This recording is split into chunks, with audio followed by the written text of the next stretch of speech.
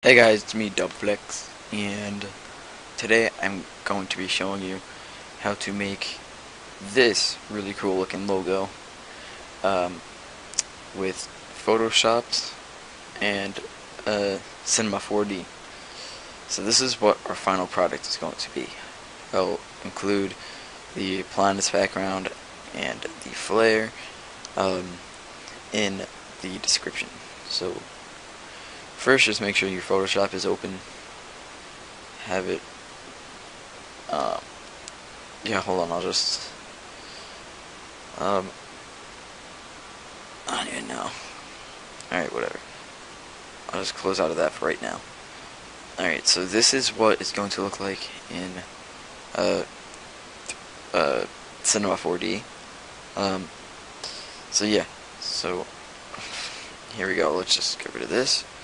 So now what we do is, MoGraph, wait no, right here, or no, yes, MoGraph, text, and now type in, I also include the font. It's the Skrillex font. So mine is DubFlex, so I'm just going to type in, I don't even need to put it in all caps because it automatically does it at the font.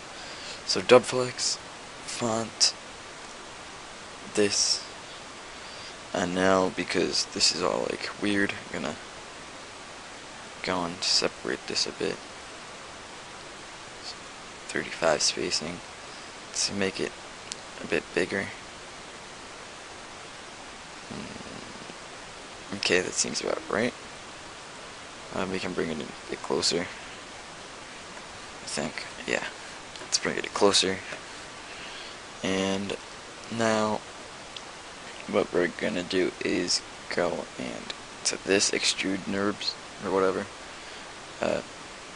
Drag mold text under extrude NURBS. Go here. Change the movement to 80. Change the caps to fillet cap and fillet cap, and now just go to here and fillet cap, and object, make the depth 80. So now what we're going to actually do is space it out a little bit more, because once we add the cooler effect, it's gonna do something. So just highlight both of those, Control C, Control V. So we got this, and now change the movement to 20, the radius to 10,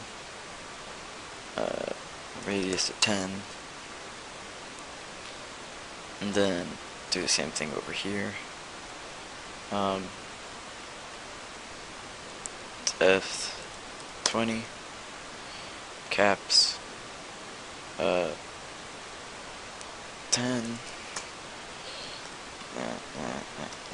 10, and now that you have that set, go over to the side and drag it by the blue arrow until it's about in the middle of there, and now we can go back to our original spot.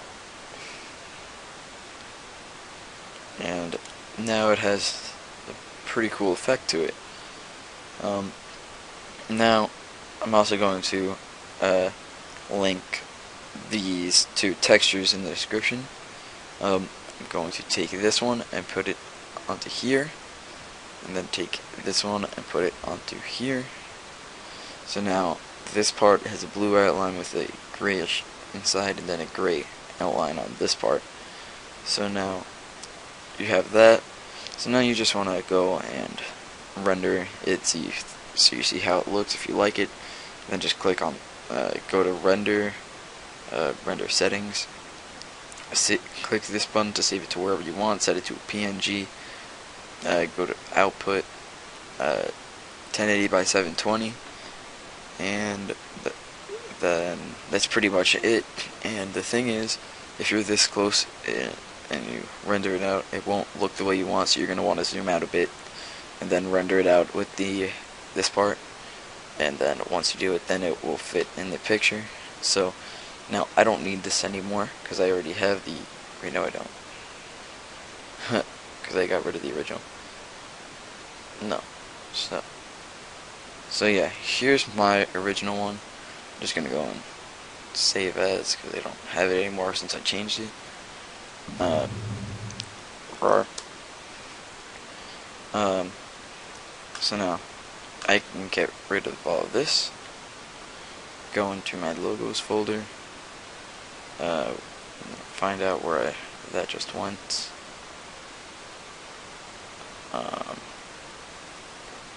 Did it seriously like not save?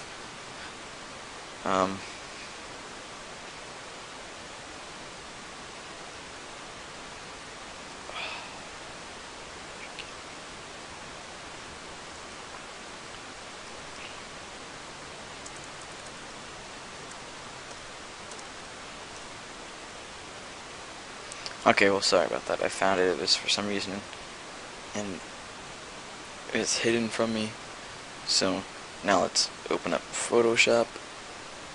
Give it a second so it'll load. As it's loading, I might as well just drag this onto the desktop.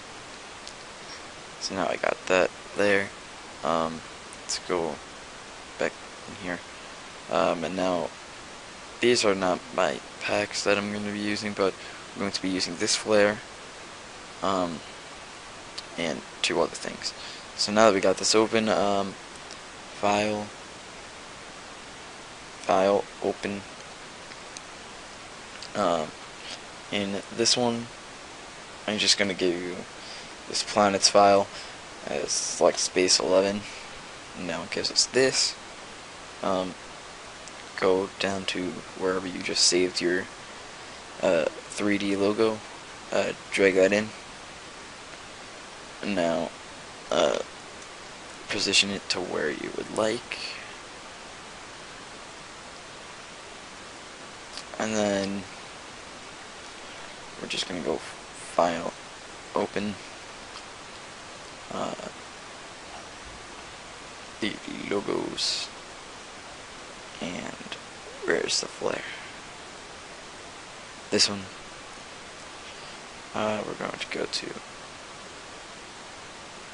We're going to drag. I don't know why this got locked. Okay, whatever, since I don't know how to unlock layers. I'm just gonna duplicate it and drag over into here.